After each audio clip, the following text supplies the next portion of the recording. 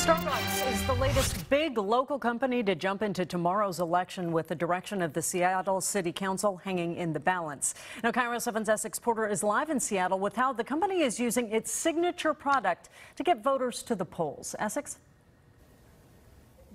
That product is coffee, and Starbucks gave away free coffee at this Starbucks store here in Ballard and a few others around the city. With their coffee, people got these postcards telling them to wake up and vote. Be sure to vote by tomorrow night. Now, it's not the $1 million that Amazon put into the campaign, but still, it could provoke a backlash.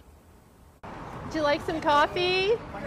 All right, well, don't forget tomorrow's election day. On this election eve, Starbucks held wake up and vote events at selected stores around Seattle. We never tell people how to vote or who to vote for, but we want to make sure that our partners, and there are thousands of them in the Puget Sound area, especially here in Seattle with all of our issues, we just want to remind our partners and our customers of their opportunity to vote and have their voice be heard. Starbucks says it has donated $30,000 to the Business Political Action Committee, pushing for a more favorable Seattle City Council.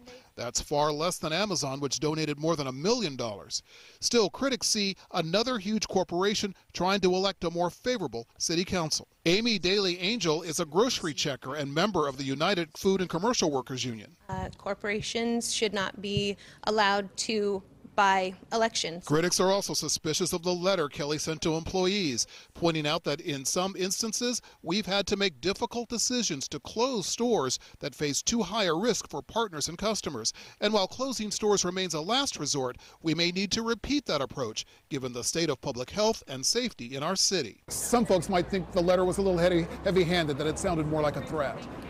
Well, I think the letter made very clear that we don't ever tell people how to vote or who to vote for, but that all elections are about change. And if you like the status quo in Seattle, I think you just need to take a walk down 3rd Avenue at any time of day. But could there be a backlash at the ballot box? How they view Seattle and where they fall in the debate on homelessness and housing will probably be a bigger lead than what you'll see of I'm going to vote against something because of the money.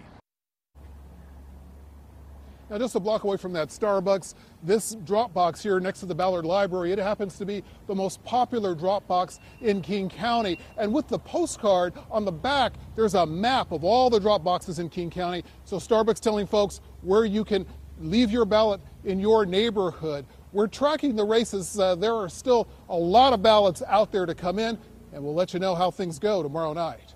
Reporting live in Seattle, Essex Porter, KIRO 7 News.